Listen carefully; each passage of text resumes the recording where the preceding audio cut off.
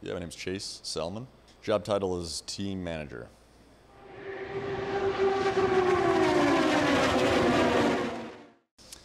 I do a little bit of everything, from day-to-day logistics, managing the crew, managing the car and equipment, managing HR, finances. So the day, whatever it brings, it's a little bit here and there. Yeah, I have been with Dreyer and Reinbold for 15 years.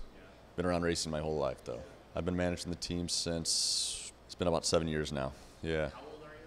31. A lot of it's luck, a lot of it's, I feel like I've worked hard to get to this position, starting from a grunt worker. I've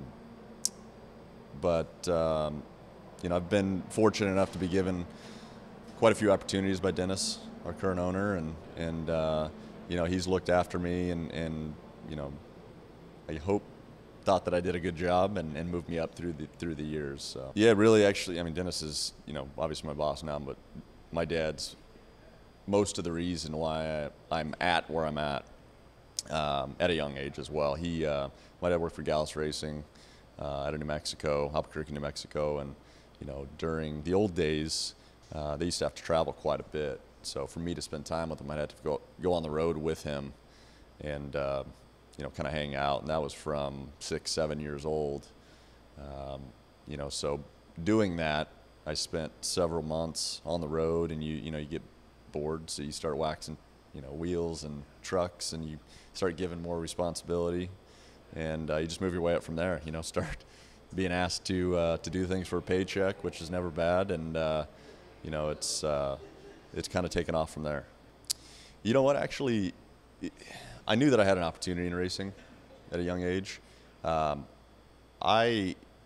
Before I left for college, tried to get out of racing.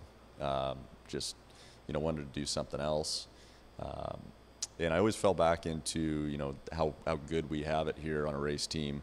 Ton of work, a ton of responsibility, a lot of time away from the family, but really,